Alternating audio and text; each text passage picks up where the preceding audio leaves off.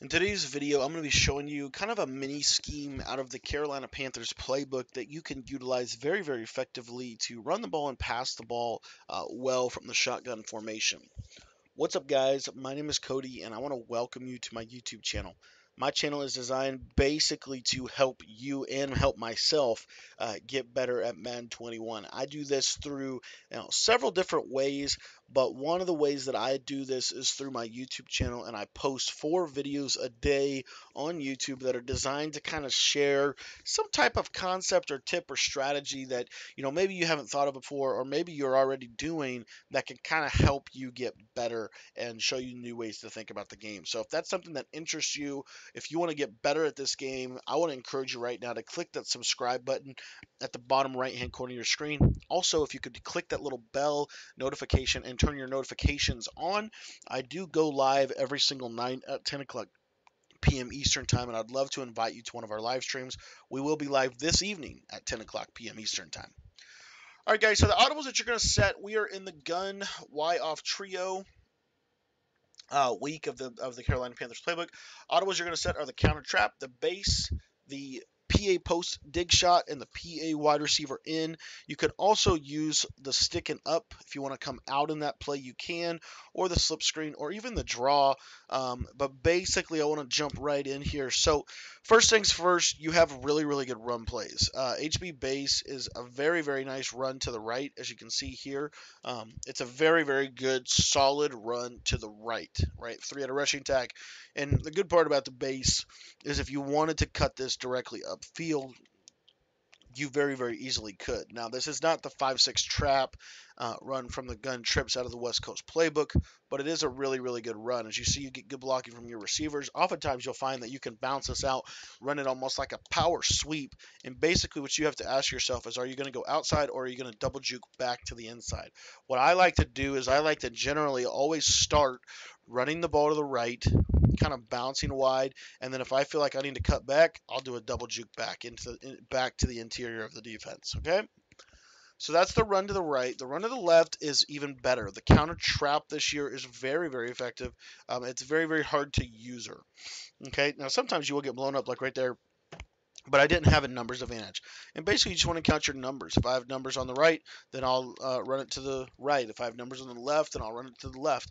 Very, very easy and very, very straightforward, but very, very effective. And you'll find that a lot of times you'll spend running this counter trap will open up very consistently, especially with how much man coverage people play.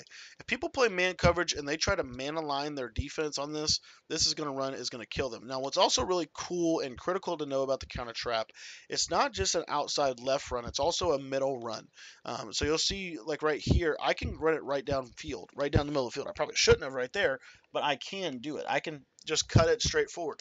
One thing you need to know about running the ball, do not hold turbo when you get the ball. Just let the running this year is more of a glide.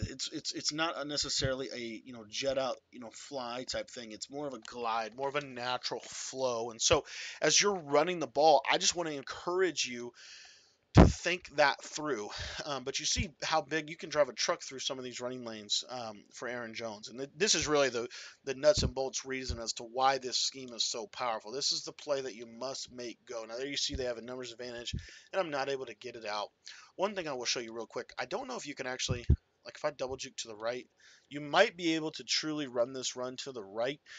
Using the double juke to you kind of set up your cuts, you'll see right here. See that right there? See how I can kind of get out of there? That's something to kind of to keep in your back pocket, because if they have numbers to the left and they're taking all of your, they're pursuing you and they're taking your outside left run, then what you can easily do with this, is you can kind of set this up. But there's that double juke back in, and normally in game you're going to break those tackles. Normally in game you're going to kind of finish those juke runs, which you'll see like right here. And like I said, I personally really like to double juke in the backfield to kind of set up my running lanes. Um, so you see like right here, and I think I messed up there, but we'll run a couple more of these counter traps and just kind of talk this through. But what I'm talking about is, like, if that middle lane is open, which it oftentimes will be, I get this a lot. If the middle lane is wide open, take it, run up the middle, don't hold turbo, just kind of glide him forward, just like that, and then you can double juke up the middle of the field. and try to get some more yardage. So you have a run to the left, you have a run to the right, and you have a run to the middle. So what more can you ask for? Well, you need some passing plays to complement this. And one of the best passing plays in Madden 21 is the PA post dig shot. This play right here is a shot play. Literally all you're going to do, what I like to do personally, is take the tight end and put him in a drag. I love to just keep the play action on because we have been running the ball a lot. But you're going to read literally you're going to read drag to crosser to in route to big post. That's very very straightforward and very very simple. But you're going to go right here. Now you'll see the deep crosser oftentimes will get wide open, as you can see. Now if they're shading their coverages back, like most people will do, then he won't. But if they are shading those coverages back, you're going to have a lot more open than just that. Oh, whoops! I think I ran the wrong play on that one. But that deep post route is a one play score against most zone coverages in the game if he gets over that safety. So sometimes, because he gets so delayed in the route, I would say, you want to make sure you're still reading that crossing route, because if the crossing route is open, that's the route that you're going to hit right up in here, and you see how you can catch it upfield and be able to get upfield very easily. So that's covered. That's most zone coverages, and like I said, you're just going to keep that little drag route on. I like to cancel the play action as soon as he goes because it's going to get the same effect, and you can just pass lead those guys open basically against zone coverages. Either crossing route is going to go. You're going to find that a lot of times they're going to completely bite on the run with their user. And it's going to leave some wide open lanes for you to throw through, and you have really really good passing plays from this formation. The next play that we're going to talk about is PA wide receiver. And you see here, tight ends on a drag route. Really no adjustments necessary. The only adjustment I would do is put Taylor on a hitch route against man-to-man if you know it's man-to-man. But what you'll see here is this post route to Marquez Valdes-Scantling.